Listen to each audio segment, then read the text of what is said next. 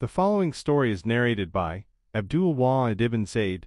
We were on a sea vessel once, when the wind suddenly became stormy, and we were forced to leave the high seas and seek refuge on an island. We were surprised to see that we were not alone on the island. There standing before us was a man who was busy worshipping. We said to him, "What are you worshipping?" And he pointed to an idol. We said, "We don't have a person on our ship that does as you are doing." The man asked, "Then who is it that you worship?" We said, "We worship Allah." He asked, "And who is Allah?" We said, "He whose throne is in the heavens, and whose dominion is in the heavens, the earth, and all that exists." "And how did you come to know that?" asked the man. "He sent a messenger to us with clear proofs and miracles, and it was that messenger who informed us about him." "And what has happened to your messenger?" When he finished conveying the message, "Allah caused him to die," we answered. "Has he left you no sign?" the man asked. We said, "He has left among us Allah's book." "Show it to me," requested the man. When we showed him a copy of the Qur'an, he said, "I cannot read it," and so we read a part of it for him. He then cried,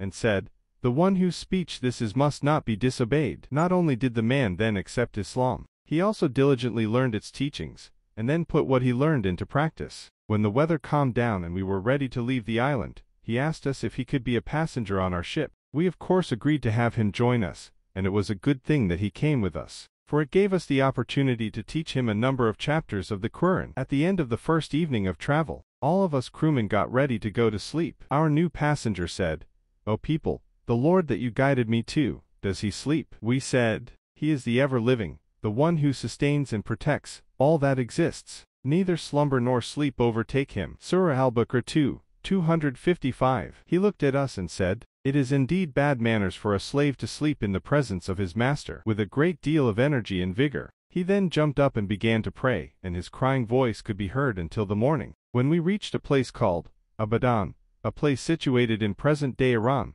I said to my companions, "This man is a stranger here. Moreover, he is a new Muslim. We would do well to gather some money for him, in order to help him out." We gathered what we could, but when we tried to give him the money, he exclaimed, "What is this?" We said, "Money that you can spend on yourself." He said, "Subhanallah, how perfect Allah is. You have guided me to a way that you do not know yourselves. When I was living on a barren desert, in the middle of the ocean, I worshipped other than him, yet he did not allow me to go without. Then how is it possible that he will make me be needy, when it is him alone that I now worship? Indeed, he is the creator and the provider." He then left us and went on his way. A number of days passed before we heard any news of his whereabouts. We were told he was in such and such place, and that he was extremely sick. When we reached him, we saw that he was on the verge of dying. After extending greetings of peace to him, I said, "Do you need anything?" He said, "The one who brought you to the island when I did not know him has provided me with all that I need," he said. I sat down beside him,